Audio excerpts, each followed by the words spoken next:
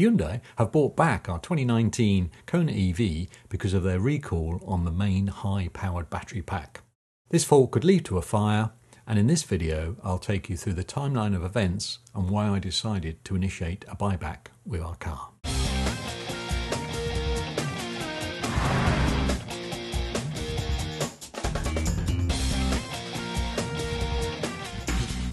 On the 1st of July 2019, I collected our brand new Hyundai Kona SE Edition 64 kilowatt car. We paid £33,360 for the car. I'm recording this video on Friday the 7th of January, which means we've had the car for 2.5 years. Let's turn back the clock and give you a bit of a high-level timeline regarding the problem, which eventually turned into a global recall of around 76,000 Hyundai Kona EVs built between 2018 and 2020. Earliest report that I found when I was doing sort of desktop research was July 2019 with a Kona EV in Canada. I'll put some of the links down below in the description if you want to go and have a look at them. But that was the first fire that I came across. Then again in October 2019 in South Korea, there were reports of 3 fires occurring during the year, all Kona EVs. More photos started appearing in the press and online in the middle of 2020. And, this was just more than an isolated case, it would seem to appear. There was lots of chatter on forums and there were YouTube videos about the problem, but still really no formal word from Hyundai. I had an email with the subject line Product Enhancement Inspection for KL19LVO, so the reg of our car. It doesn't say what the product enhancement is. However, a quick check online revealed various theories and hypotheses. The most plausible related to 2 Konas that had caught fire, one in Montreal, Canada, and one in Daegu, South Korea. The fires that happened back in May 2019, Hyundai have never released the reasons why from their investigations. 1 year on, and it appears that they still don't know the reason for the fires, or at least they don't want to make it public. However, on the 11th of June 2020, Hyundai released the following statement. Investigations in Canada and South Korea into the matter are ongoing. Customer safety is our highest priority at Hyundai, and we are constantly looking to improve our products. Hyundai Motor Company has since released an update to the vehicle's battery monitoring system while increasing the battery's performance and longevity. The update also contains additional diagnostic health monitoring to the high voltage battery and cells to ensure the continued quality performance of the vehicle. This service campaign is available globally, including Canada and the US, for all 2019 and certain 2020 models, at no charge to the customer. These enhancements have already been applied into new vehicle production. So I'm guessing this is what the recall product enhancement email I received was all about. On the 17th of July 2020, a trip to the Hyundai dealer for our car's 10,000 mile service. While I was there, they also stated that there was a recall on the BMS, the battery management system.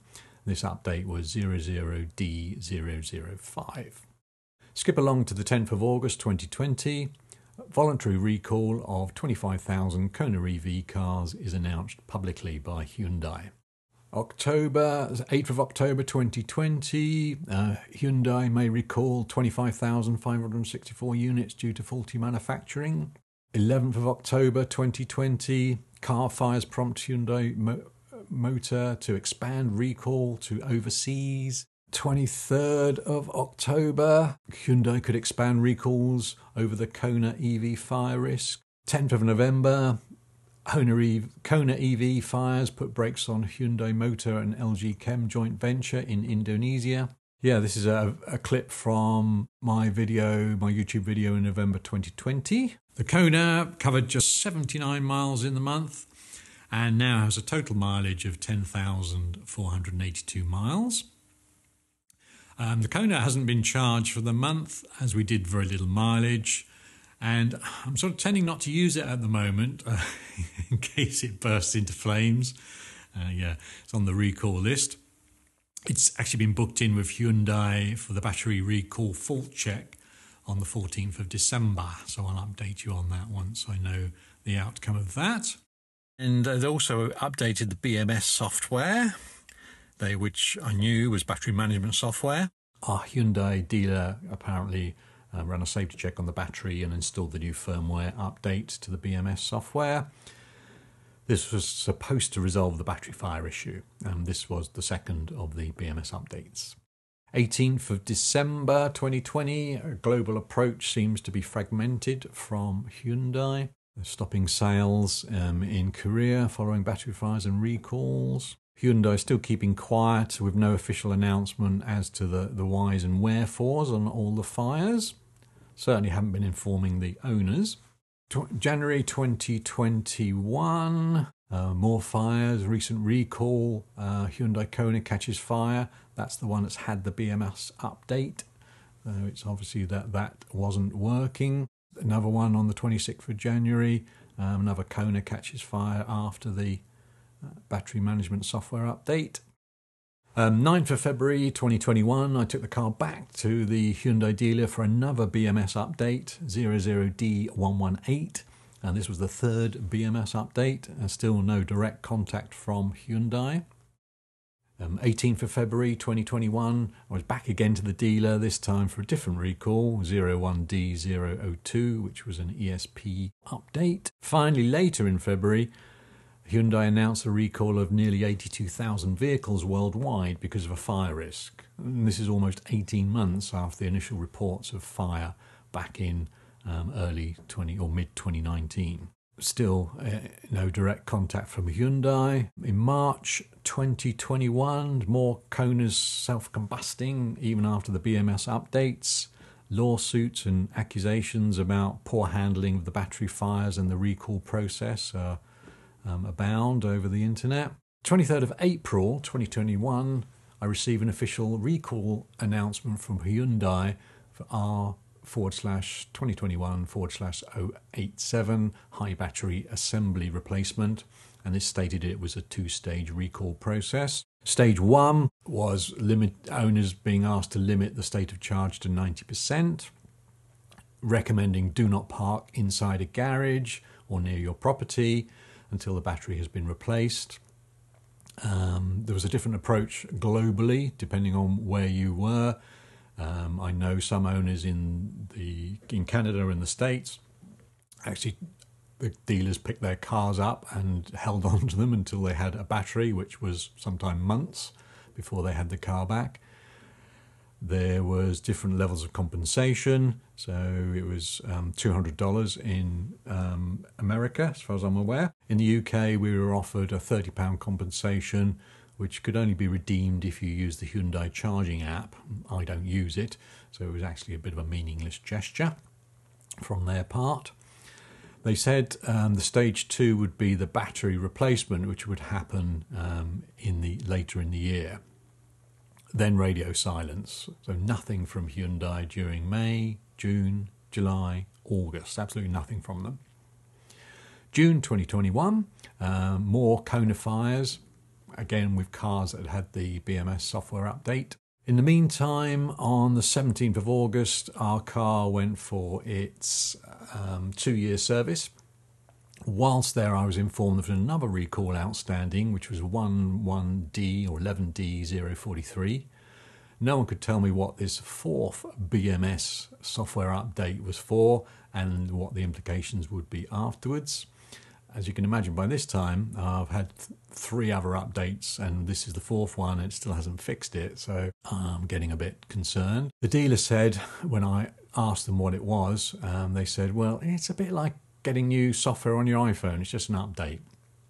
So basically there were no helps whatsoever. So in the end I contacted Hyundai UK over Twitter, and they were a little bit more helpful, and this is the answer they gave.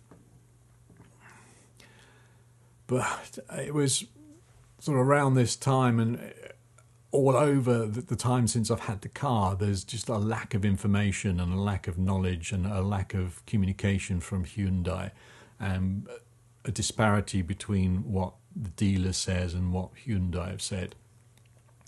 So really on the back of this lackluster lack of care and for their customers, I decided to write to Hyundai on the 17th of August 2021, outlining the issues and requesting that they buy back my car.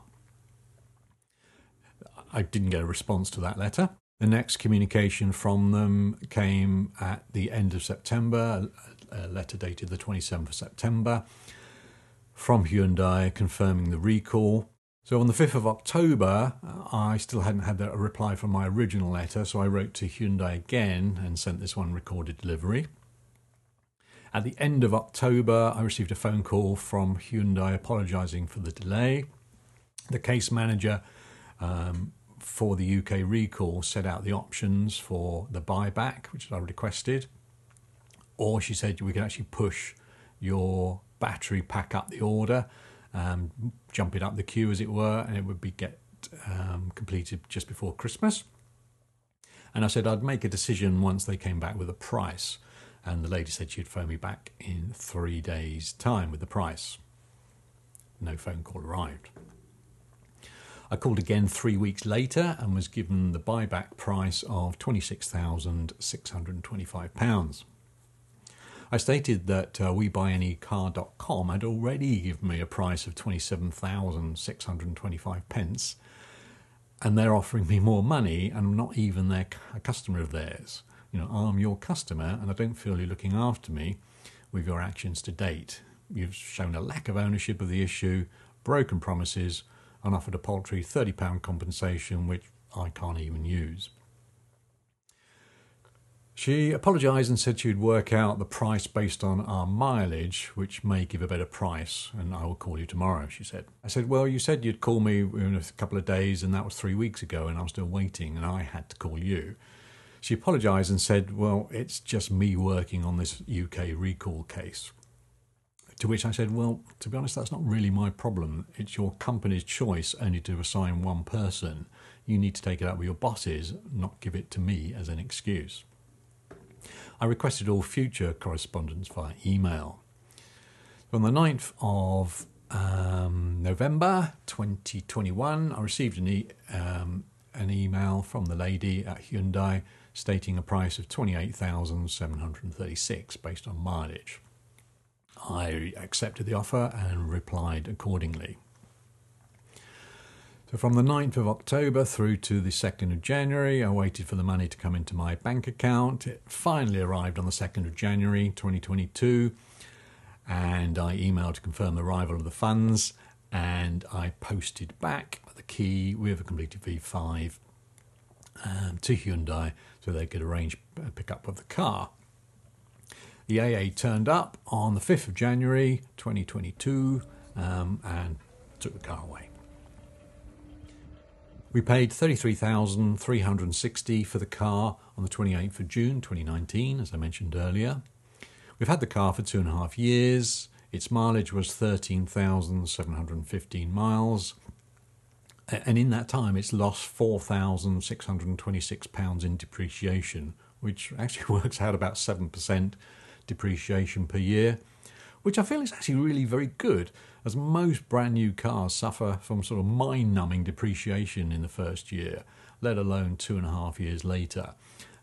So yeah, EVs do seem to keep their value much higher than the ICE equivalents. And I don't think Hyundai did me any sort of favours on the price, get me the best price they can. After all, they're there to run a business, a commercial business, so they want to spend as less as they can. So that was the cap price, the car auction price that they gave me. Well, finally, after I pushed back against it. So I've had a bit of time to think about it, and upon reflecting the car's last software update to the BMS, the 4th update, it really did cripple the car in terms of its charging. So let me give you some examples of how the charging speed had been throttled back. And remember, the owners had agreed not to charge their cars over 90%, and it's not as if you know, we're doing that slow crawl from 90% to 100% state of charge in these following examples. They're all charged up to or below 90%. So I'm going to give 3 examples. First one is Sunday the 5th of December 2021. I plugged into one of the 14 PodPoint public 7 kilowatt chargers at Rushton Lakes. We were there all day. We were running a stall for our glass in an craft in an open air market. So yeah, we were there all day. So I plugged in at 9:35 a.m. and unplugged at 16:41 p.m. So that's 7 hours and 5 minutes of charging. How much do we add during that time? 15.4 kilowatt hours. The car only had a 50% state of charge at the end of the charging. I expected it to be like 90% by the end of 7 hours charging on a 7 kilowatt charger. Remember, it's a 64 kilowatt battery pack, and it was at 50% when it had finished charging. So, yeah, phenomenal how slow it was. And I thought, well, you know, perhaps it's the charger or it's the car that are setting the settings on the car. Perhaps I'd set the charge rate to minimum in the car, which you can do. So, no, I checked it, and afterwards it was fine. It was set to maximum charge rate. So I thought, well, perhaps it's a one-off. Perhaps it's a faulty slow charger. Oh, and before people jump into the comments complaining about me hogging a charging point all day, there's 14 charging points at Rushton Lake.